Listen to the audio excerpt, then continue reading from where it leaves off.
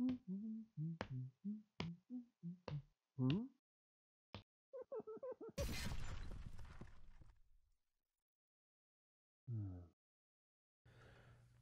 right, these are my painted hind and frogfoot, and I decided not. I've seen some people do like the windows with like the blue and all that, and I decided I was just going to do black.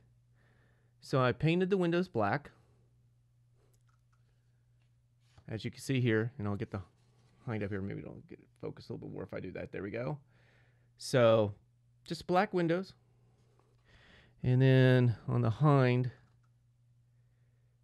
on the side and everything, I just did black windows.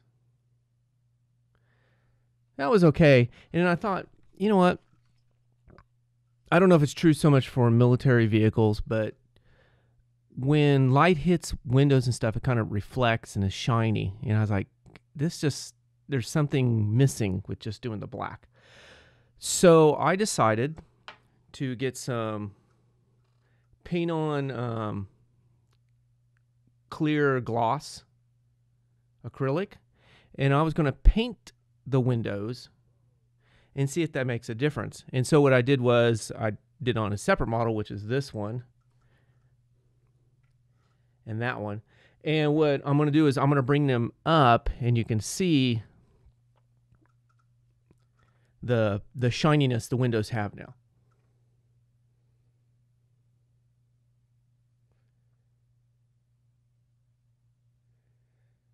So I did the side windows, did all the windows. So now, compared to the body of the tank, these windows shine a lot more.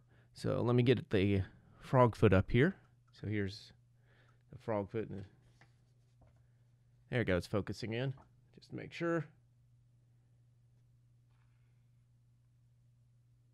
So I think in person, it makes the windows, I don't know, shout out a little bit more now, and that's kind of what I wanted. It kind of added that more realism to me. So what I'm gonna do is I'm gonna take these to the side here. I'm gonna put both of them up here. So this is the one without, and this is the one with, and kind of let you see the difference. And I'm gonna take the props off. This way it'd be easier to work with.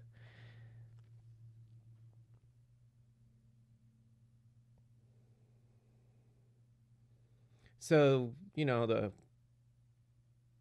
non-reflective one, they're nice and everything, but I really like how this clear acrylic has made the windows, I think, just jump out so much more.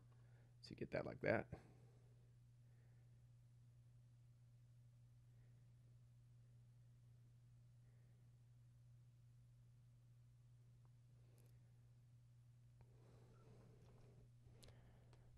So I put those in front.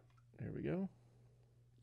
So, you know, even if you colored your windows like the blue and everything, you might try putting some of this clear acrylic on there to get them kind of that shiny look. Because in person, I think this looks pretty awesome compared to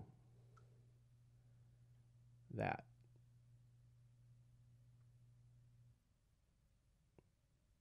So we'll just get one last look as I spin them around.